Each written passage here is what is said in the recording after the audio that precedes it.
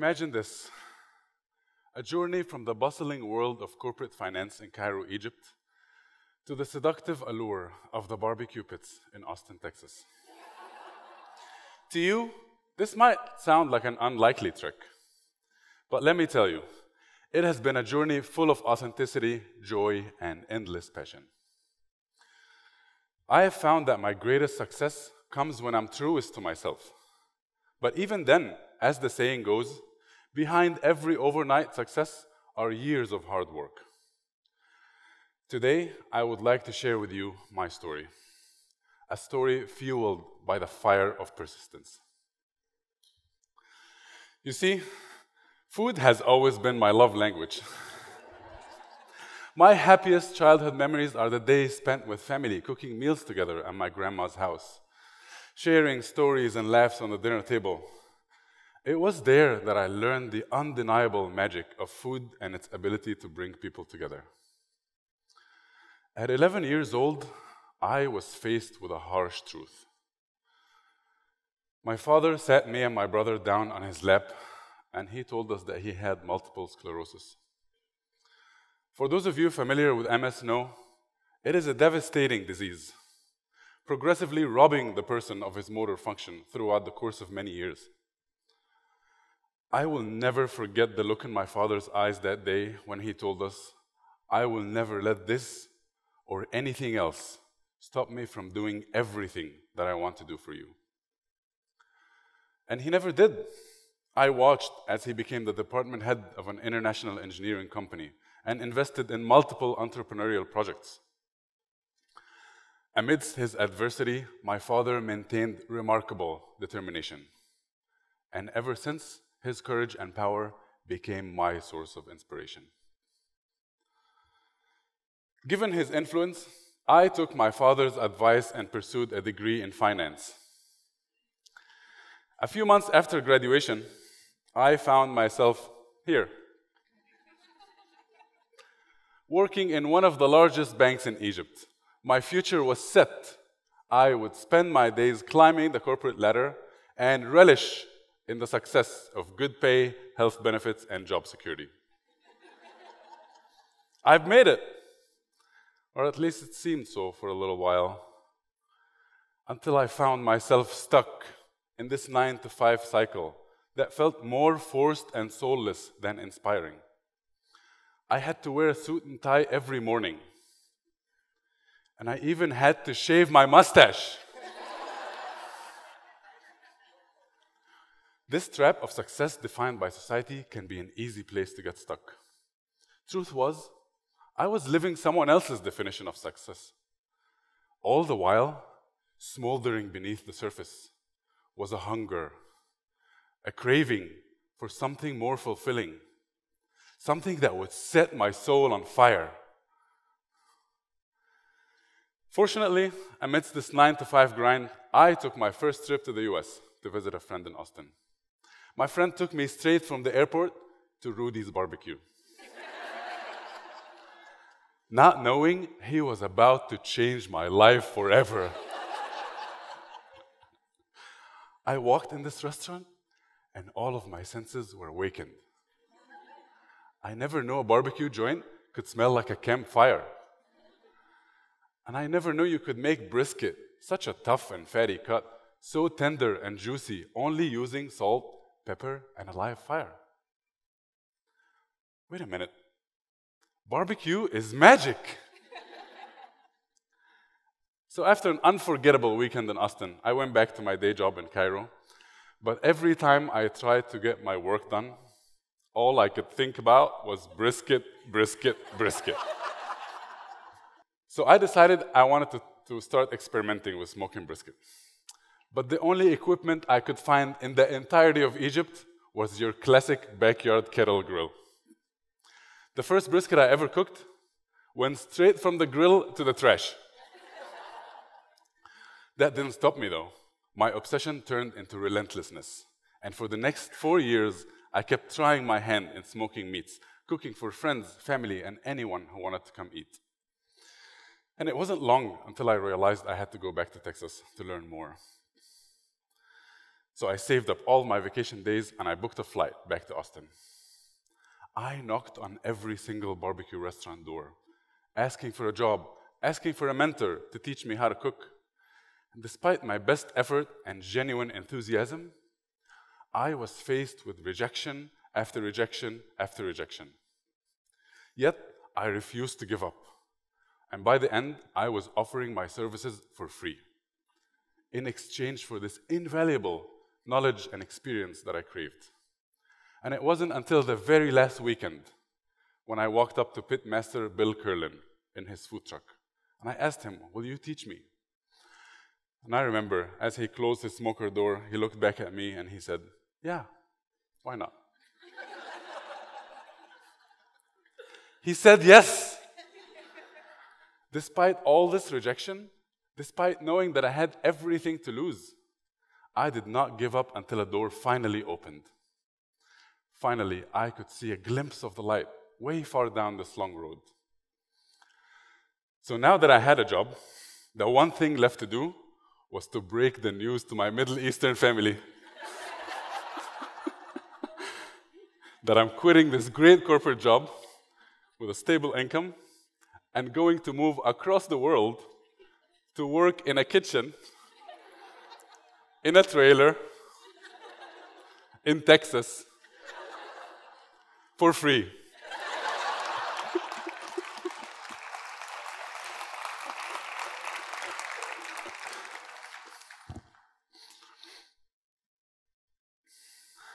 To say the least, making this announcement had its cultural challenges. Yet I could not turn my back onto what seemed to me my undeniable fate. So I decided to set myself free. I quit my job, packed my bags, and off I went, chasing my dreams. If I had known the saying back then, I would have told all the doubters, "Y'all may go to hell. I'm going to Texas."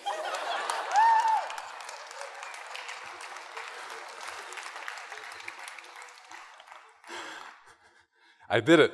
I finally made the jump across the world. And as I started working with Curlin, I asked him, "Why did you say yes when everyone else said no?" And he simply replied, "You are the only one that showed up to my door in person." The lesson I learned that day was crystal clear. If you can maintain a spirit of optimism, be brave, open, and persistent, the universe will always meet you halfway. Over the next 3 months, I fell in love with Austin and Texas. The hospitality and the warmth of its people reminded me of home. And that's when things began to shift for me. When I first moved to Austin, my plan was clear: to master the craft of barbecue and take it back to Cairo. But as time passed, my goals took on a new shape. Instead of returning to Egypt, I decided to take on the challenge of going head-to-head with the juggernauts of barbecue. Watch out, Texas. Here comes the Egyptian cowboy.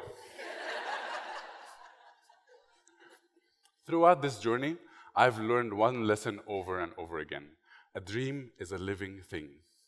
Watching my father seize new opportunities, adapt, and face challenges head-on motivated me to do the same.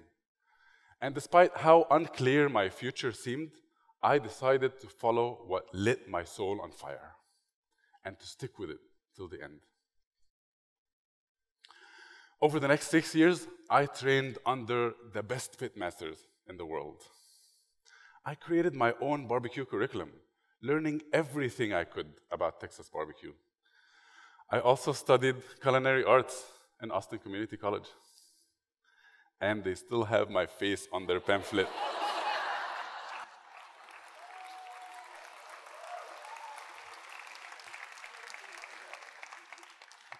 And then one day, while working at Valentina's, I had my light bulb moment. What if I took the magic of Texas barbecue and fused it with my beloved Egyptian flavors? The fragrant salads, the warm spices like sumac and cinnamon, the aromatic spice nuts, the creamy tahini, and even the bright pomegranate barbecue sauce. I turned my kitchen into a test lab. I started hosting dinners and pop-ups, constantly building and refining my new Egypt to Texas menu. It was hard work, but finally starting to realize that I could make a living selling my own creations made it all feel so easy.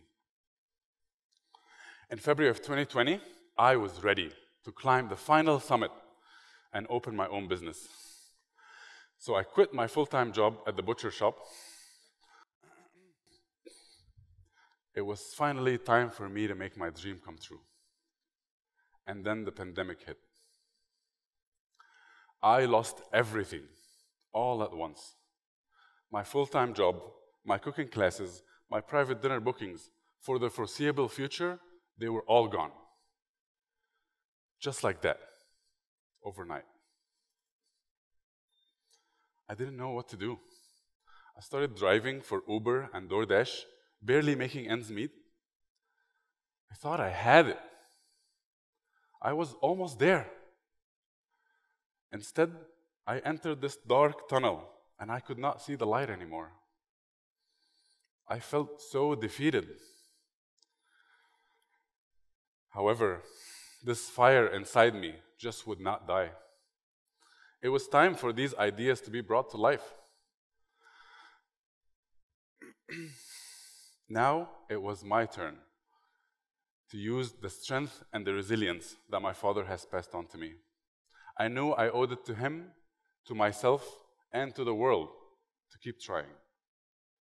You see, I truly believe that each one of us is born here in this world to do something. And I was born here to create delicious and beautiful food. So working under the constraints of the pandemic, I created my own underground Egyptian supper club, inviting small groups of people to my dinner table for a high-end 6-course Egyptian meal. Equipped with all this knowledge that I gained, I wanted to dive back into the roots of Egyptian cuisine. It was a creative playground where I had a chance to cook all the food I've always dreamed of. Word of the supper club spread quickly, going from 4 friends on a random Tuesday night to 8 people twice a week with a 6-week waiting list. I was able to turn the constraints of a global pandemic into what became one of the most monumental drivers on my business success. And as restrictions lifted, I hosted another pop-up. And by the time I was ready to start serving, I looked up and I could not believe my eyes. The line wrapped around the building. All these people from Texas are lined up to eat my food. That was the moment that I really realized I had something. I even got my first feature in the local paper. Finally, I could see the light again. And by the end of 2021, I had a business plan and a blueprint for my dream kitchen on wheels. I was able to project sales, costs, and profits for the next 5 years, providing potential investors with a clear idea of what to expect. I guess my parents were right all along. A finance degree did come in handy.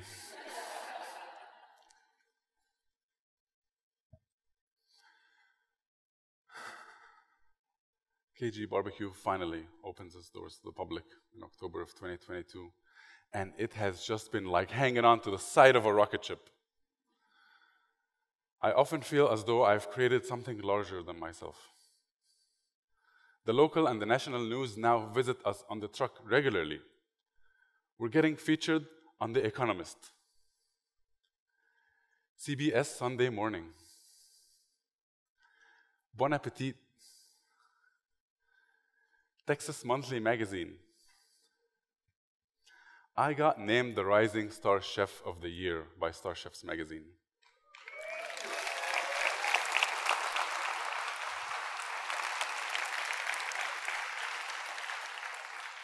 And within less than 6 months of operations, I got a James Beard nomination for the best chef in Texas.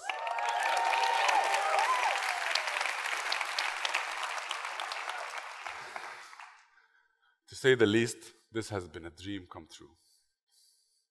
People now show up from all over the world, telling us how far they traveled to try our food. Families from Egypt visit us in the truck and they tell me how proud and happy they are to see a fellow Egyptian representing our country and taking this old cowboy tradition by storm. Yet Egyptian mothers remain to be my toughest customer.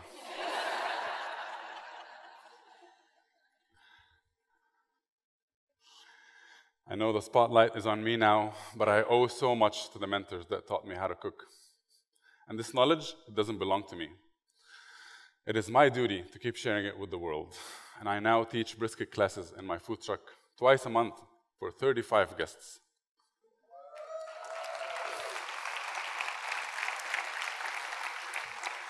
I would be nothing without my incredible team.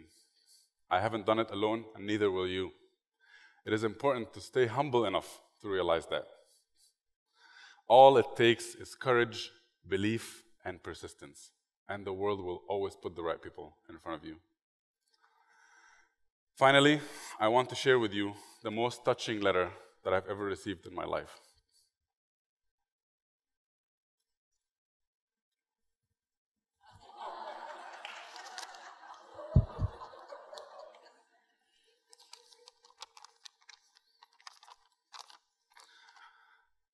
Dear Mr. El-Ghayesh, I am an inmate in Wisconsin. And I saw you in a Texas Monthly article. I have ideas of starting my own food truck, and I thought I'd write to you to inquire about some pointers.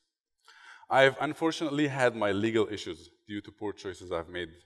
I am 100% accountable for my actions, but I look at my situation with optimism. I'm trying to develop a plan for myself when I return to the community that will be successful for my child and my family. I love food, and especially barbecue. Thank you for your time and concern with this matter. I look forward to your response. Good luck and hook 'em horns. You will never know how far your light will shine, who you will touch and inspire, simply by following your heart and being true to yourself. By being who you are, you give permission to others to do the same.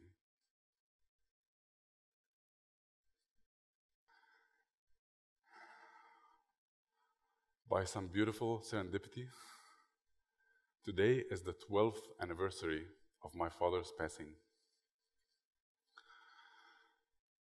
He was gone before I even had my first bite of brisket. Moments like these are when I miss him the most. I wish he was here, right here, watching me stand on this stage and share our story.